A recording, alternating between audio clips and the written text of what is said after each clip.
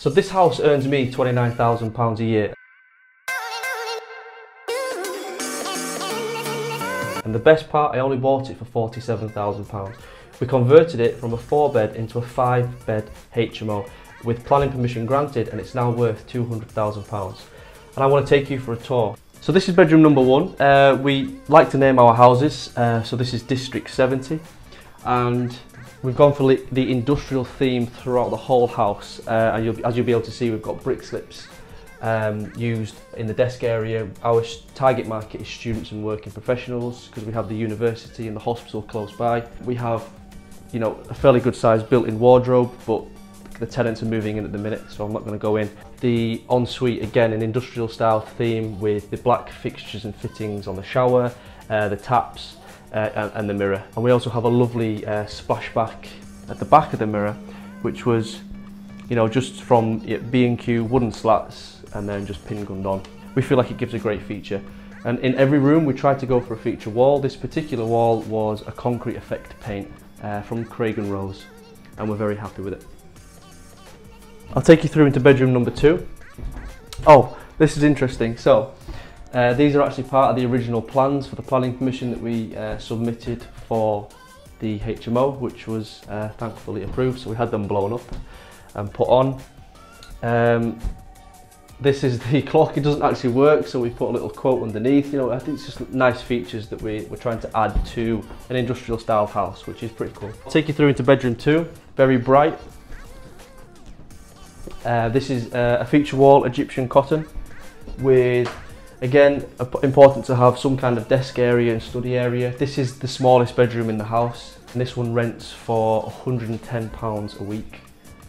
And if you just turn around, we've got the ensuite in here, if you want to have a look.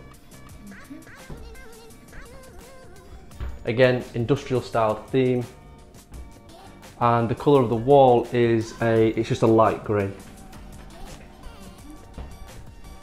I'll just show you in here. So we have like our little branding techniques that we like to use as part of Libra spaces, and this is again like a little, you know, a walk-in wardrobe, good size storage, double rails, and then some boxes at the bottom.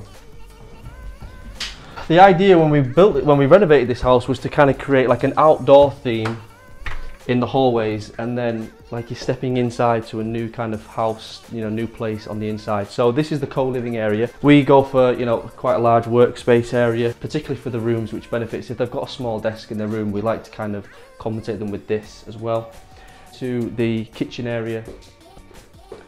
Very, very pleased with the way this kitchen worked out. We've got an inbuilt fridge and freezer in there, oven, microwave, and then all the washing facilities in here with the washing machine and the tumble dryer. In fact, you can just kind of check it out. So they're all freestanding, which we kind of put a cupboard bespoke to it. We always use induction hob. We feel like it's you know, a lot safer than gas hobs. And yeah, again, the brick slips wall, which gives it a great feature. And it's also important in this year to brand your properties. So we feel like it's an important part. We've rented out houses, you know, in the future for next year based on this one and the other houses that we haven't even, you know, started renovating yet, but they see the standard of this. So we are obviously part of Libra Spaces, so they can see the standard that we're doing them to, and we get a lot of interest from tenants, which is great, and they seem to appreciate the design and the high spec that we're going for, which is perfect. Let's head upstairs and see what we've got. So the stair carpets, this was just like a nice little runner that we decided to put in. The first bedroom at the top is £95 a week.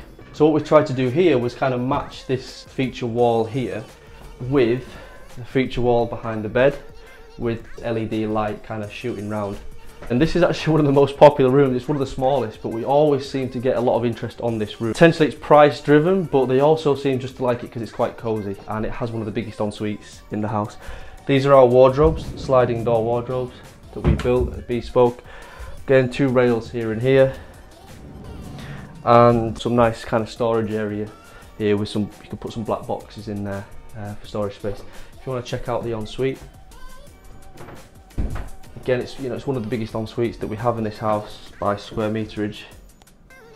And behind the shower, it's actually it's real brick. It's the brick from the outside. Sealed it all and make sure that it's watertight and waterproof. So Yeah, very pleased with this, with the way this room turned out, considering the space that we had. And we also matched up a little vanity area with a mirror and some shelving as well. Going to bedroom 4 and 5, these are the two biggest bedrooms in the house. The most popular. The floor is micro cement, which was a pain, but very durable. We are happy with the way it turned out. It was very expensive. This is my favourite part with the feature light on the floor, and it looks pretty cool. Let me show you the ensuite. So we've got tenants living here at the minute. This is a dark themed ensuite with the real brick to your right hand side that we decided to expose, and the concealed shower taps and units. One of the feature walls, we decided to run a theme throughout the house with the wooden slats. It's something that we like to do. Try and keep one theme running throughout the house. It might be a particular colour, it might be a theme like a wooden slat wall, and we really think that it ties in nicely with the house.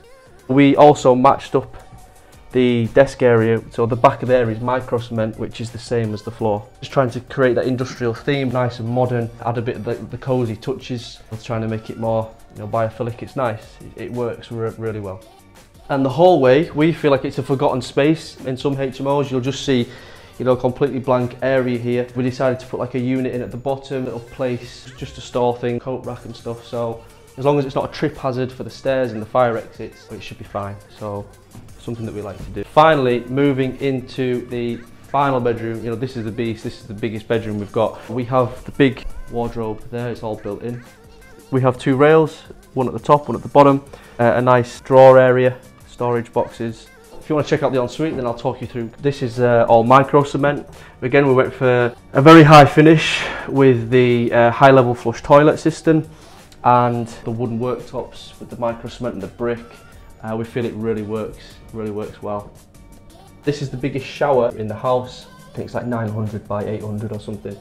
And again, we've matched up with the micro cement at the back with the floor. With the kitchen, we couldn't get regulations to have a hob and a sink in here, and the reason is you got to be very careful, because the valuation office and the council, they kind of work very similar ways. They will try and add a separate council tax to this room with cooking facilities or washing facilities. We didn't put them in. So we call it a dry kitchen area with plenty of storage. You could have a kettle and a microwave and it works perfectly. The tenants seem to love it.